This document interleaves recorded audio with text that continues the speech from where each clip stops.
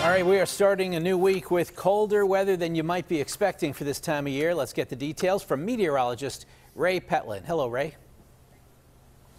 Hey, Ken, it's May, but we're dealing with some frost advisories and even a freeze warning.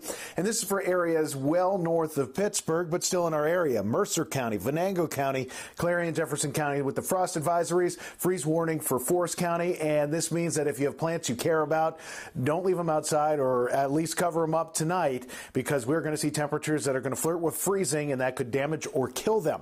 Now, we have clear skies in Pittsburgh right now, a beautiful looking shot from the North Shore towards downtown. We have a current temperature only in the mid-50s, so it's a chillier setup.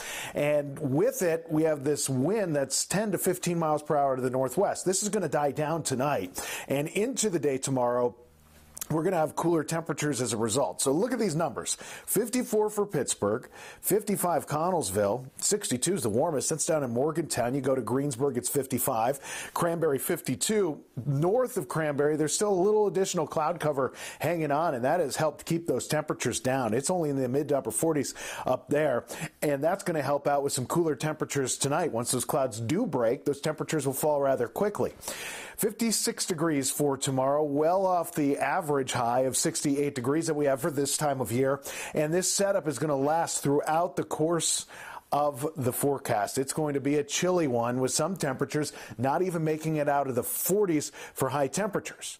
Now, as you look back to the west, you will see some activity. This is the next system that's going to try to come in. Oftentimes, these systems have a warm front element to them. We are not going to get to see the benefits of the warm part of this system. It's going to cut to our south, and with that being the case, it's going to get close enough to give us moisture, not close enough to give us the warm sector or the warm part of this system. That means with the colder temperatures and moisture moving in, there's going to be some snowflakes trying to show up as we head into parts of this week. And one of those parts is as we get into Wednesday. So tomorrow, the clouds come in. I think most of the day is going to end up dry. You'll notice that once we get into the afternoon, maybe a spotty shower in a couple cases, and this will be rain. It's going to be warm enough for rain here. Now, Tuesday night into Wednesday, the rain becomes widespread. And as those temperatures continue to drop, by early Wednesday morning here, before sunrise, we're looking at some snow showers trying to develop, especially in areas of Pittsburgh and points north.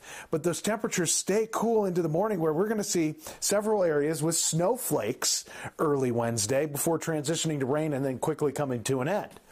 Thursday, a lot brighter, still chilly, but we get some incoming sunshine, and incoming sunshine really helps warm us up this time of year. So here's how the forecast goes tonight. You're looking at 36 degrees, partly cloudy, some frost, especially in areas north of Pittsburgh. Winds become a little lighter, about 5 miles per hour coming out of the northwest. Same deal for tomorrow.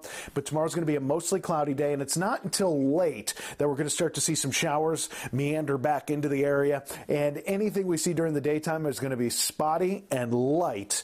And you can see how this works out. Most of the day is dry until we get to about 5, 6 o'clock. That's where we see the better chance for rain to develop. But those temperatures really struggle to get into the mid-50s for tomorrow. So 56 degrees for that high temperature there. Only the upper 40s for Wednesday, a much colder setup. And again, that comes with rain and snow attached. Thursday, mostly sunny. That's probably the best looking day of the week. It's the warmest day and one of the brighter days. Now into Friday, we see a few showers developing, and I wouldn't rule out a few snowflakes in there.